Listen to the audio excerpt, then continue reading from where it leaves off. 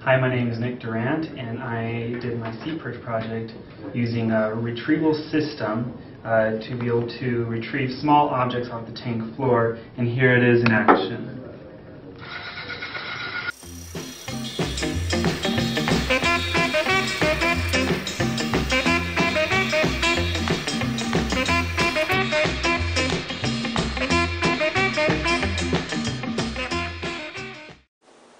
Now that you've seen what the SeaPerch retrieval system does, let's talk about how it works and what's involved in the SeaPerch retrieval system.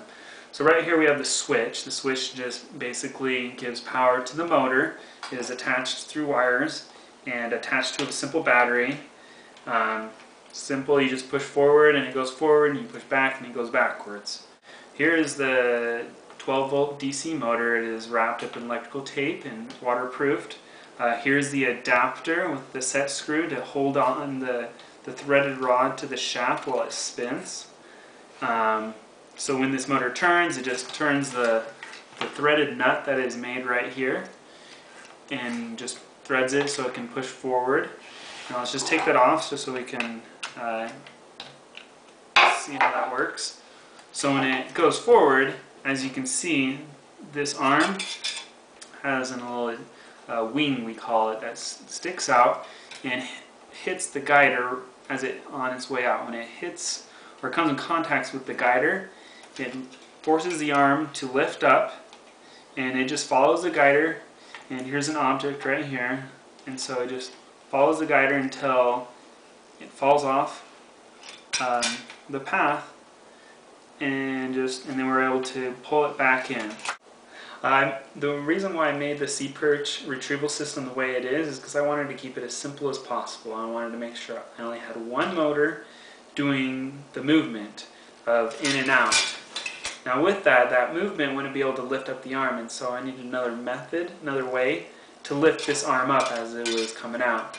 And so that's why I made these guiders, so we could lift up the arm without any other motors or solenoids or step-up motors to lift it up, and it would just fall due to gravity over the object. And that is the main reason why I made it the way I did.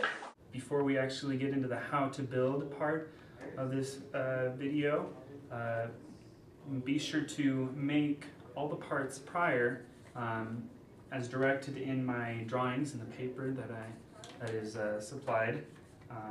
All parts are made out of aluminum, and so let's introduce the parts here on the table right here. Right here we have the positioner, or sorry, this is the retrieving arm. This is the arm that will actually retrieve objects, like so. The positioner, this device,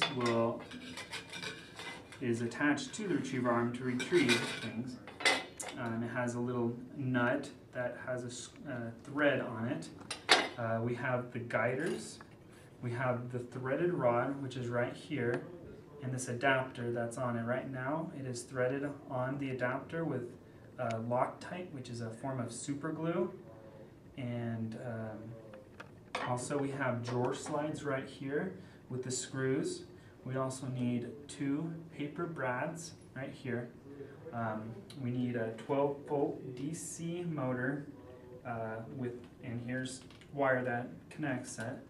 This right here is the bottom part of the SeaPerch. I took the rest off so we can, for easy installment of this device. To install the outer slides to the SeaPerch, make sure the wheel's on the outside and that they go on the inner part of the SeaPerch, like so. To put the holes, you're just going to dot where the holes line up. Make sure you put one right about here and here from the frame of the SeaPerch, and you just want to pre-drill them and then use the screws to secure it to the frame. To install the guiders on the SeaPerch, notice first of all the guiders are bent, and make sure that bent is towards the SeaPerch and that the angled portion of the guiders are facing towards the motor or towards the back of the SeaPerch. Now when installing these on the SeaPerch, you're going to put the legs between the drawer slide and the SeaPerch itself. And that's just simply, you can either force it in and wedge it in there like that, or what you can do is you can unscrew the screw right here and slide in the guiders and then re-tighten it, and that will give it a good secure fit. And they are supposed to be a little flexible, and that's how you secure the guiders. Next, we're going to assemble the actual retrieving arm. So we have the retrieving arm right here, the positioner, and the inner slides. And we also have the brass brads. What we're going to do is we're going to thread the brass brad through the holes of the retrieving arm, positioner, and the rails. We're going to put the retrieving arm in the retrieving, or the positioner. Then we're going to put the rails on the outside like so. And we're going to take the brad and we're going to thread all 3 holes and then secure them all by opening the brad up like so. So now we're going to learn how to solder the switch so that the motor turns one direction when you push forward and reverses the direction when you go back. To do that, there's 6 pins right here on the back, which I'm going to just show right here to easily demonstrate. And how you solder them is you get one wire and you connect these 2 together, these 2 endpoints, and then you solder these 2 ends together. Now these 2 ends, you just need to connect these straight to your motor. This will go to a wire that will connect right to your motor. These will go to your battery supply of your plus and minus.